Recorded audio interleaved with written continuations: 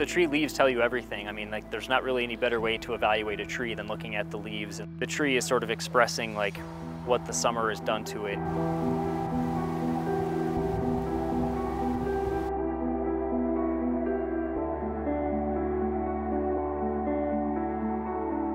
You start losing trees to climate change.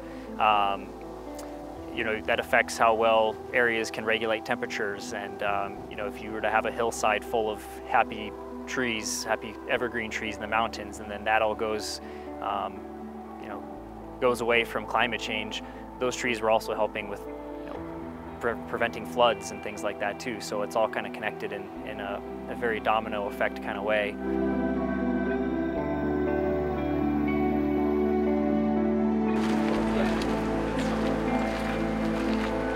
In order to fix the big problem that the trees are facing, it's going to take, you know, big solutions for sure.